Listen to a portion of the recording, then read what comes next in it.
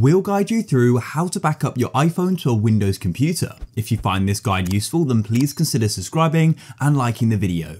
So first of all, we need an app on our computer called iTunes, and this is made by Apple themselves, and it's how we can back up our iPhone. To go and get it, we'll need to get it from the Microsoft Store. So come to the bottom of Windows and click on that search button, and then go and type in Microsoft Store. Click on it and open it up like this, and then you can come to the top and go and search for iTunes, just like so, and it should appear right here.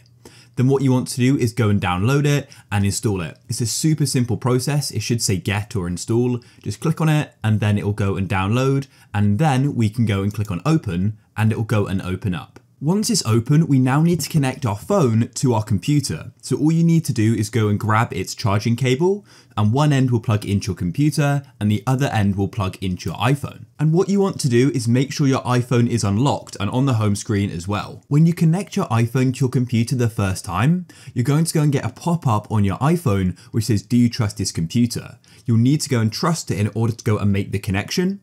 And you may also need to enter your passcode as well, just to go and verify this.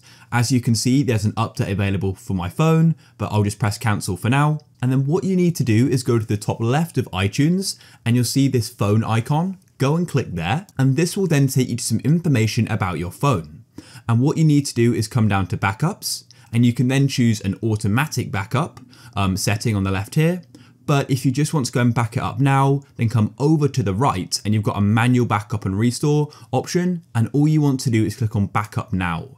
And as you can see, we're now backing our phone up. And when I clicked on backup now, I now need to go and enter my passcode to go and trust this computer. So I'll do that now. And the backup process will now begin. So all you need to do is keep your iPhone connected and let it back up. And once it's finished backing up, at a later date, you can always come back here, maybe with another phone or the same phone, and then go and restore to that backup when you want. You'll know when the backup's finished because at the top of iTunes, you'll just go and see the Apple logo.